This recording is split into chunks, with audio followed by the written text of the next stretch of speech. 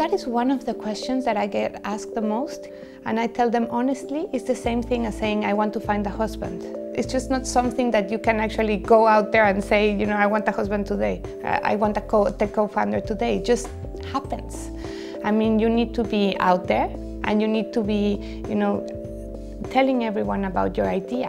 And when one of them believes in your idea and believes in you, then you found the right person. In this space, you really need someone who believes in the product. So when you're speaking to someone, when you're interviewing someone, it's not always only about their competence, what they've done, their experience. It's a process. So what we're doing now is we're going out with those people, we're having coffees, we're taking our time identifying the right people, because it's very critical at this stage.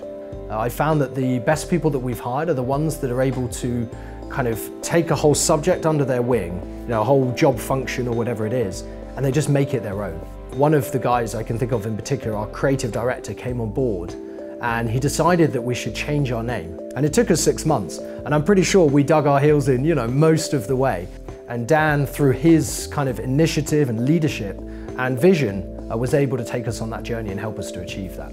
And I think those are the best people, the people that do things that you don't even know you need. The first 10 people that you hire in your company are essentially going to be defining the culture of the company. So you want to make sure that the first 10 that you get are just the right set of people.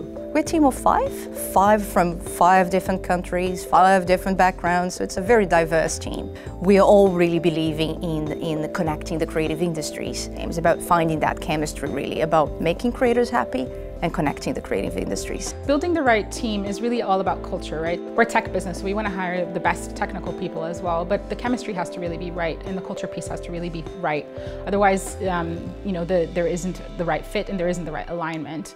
What we've seen works really well is if they have empathy for our users. They understand who the end user is and how they would use the software. And that's been the biggest driver of us looking at new hires or people to join the team. I look for diversity. I want to ensure that the executive team believe in the product, can be users of the product, and have a diversity of character and experiences throughout their working life.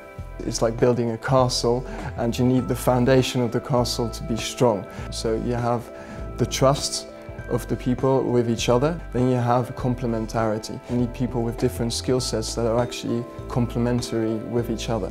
And then the last one is the technical aspect and the knowledge that every person brings to the company. The key thing in your team is to always hire people better than you. Otherwise, you're doomed to fail. It's very important that someone has a drive, motivation to do something on their own, because it's new challenges every day. It's not like a job, it's not structured. So you need to find your own path.